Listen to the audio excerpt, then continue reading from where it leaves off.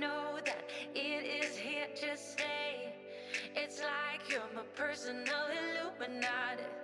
I know that some might say that I am just a bad girl, but if you treat me right, I will be the best girl in this whole world. No, I'm not gonna bite.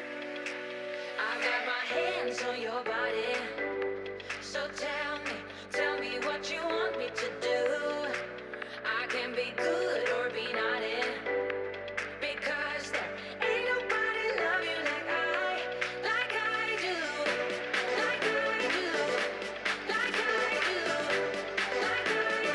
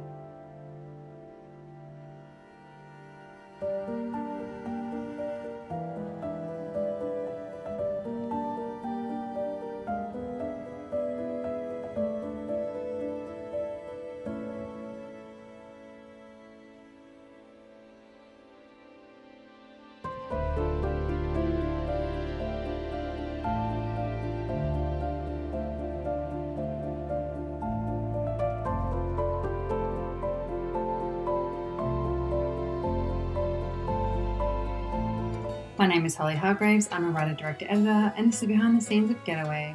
So this film was inspired by another short film that I watched. It was a romantic drama. It was about a couple going on a road trip, and in it they went to the lake and they were swimming and splashing around. It was really cute. And in one moment, the guy grabs the woman's head in a loving way, but my brain went, oh, is he about to drown her?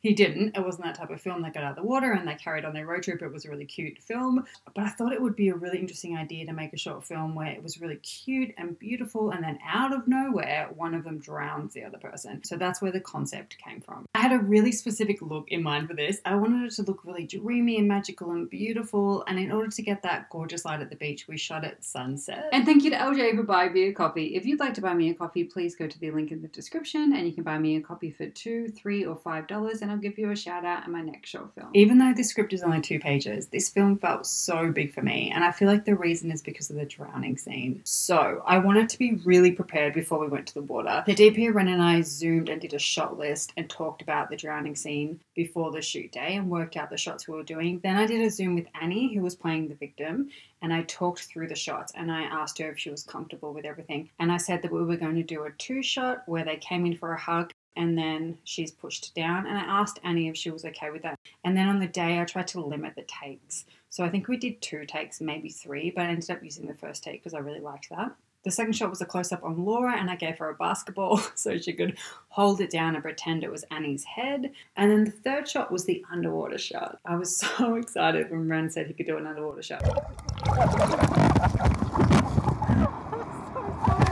So basically he put the camera in a plastic bag and he held the camera underwater, and Laura held the camera as if it was Annie's head. Okay, we're recording again now. Yep. So is this another one of that one, or is this another one? Another Violent? one, an angry one. But then when maybe transition from violent to cold.